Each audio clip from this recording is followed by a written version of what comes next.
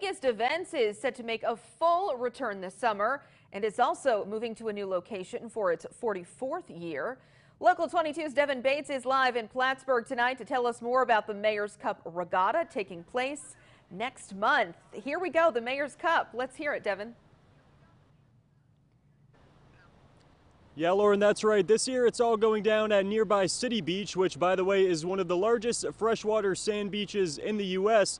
Plenty of space for dozens of boaters to descend upon Plattsburgh in what organizers hope will be a little bit livelier of a regatta than last year.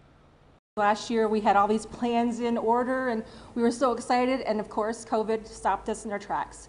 So this year we're getting momentum and people are getting vaccinated, and so things are looking wonderful.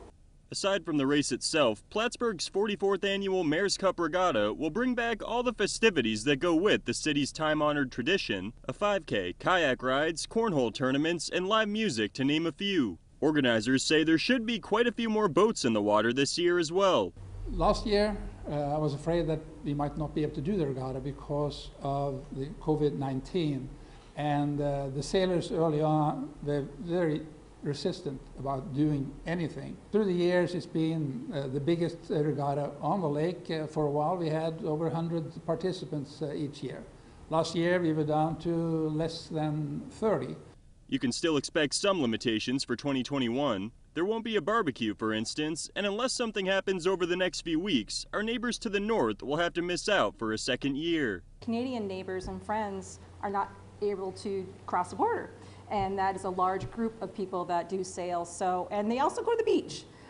They love our beach. So hopefully things transition in a positive manner within the year, and we can see more of them. The Rotary Club is hoping Vermont boaters can help pick up the slack, and despite the regatta moving away from the downtown at City Beach, Mayor Chris Rosenquist still believes it'll be a big weekend for businesses that could really use one. This is all part of that, what we expect that summer of the city of Plattsburgh to look like, which is, 4th of July, some events in the week, and then wraps up with Mayor's Cup.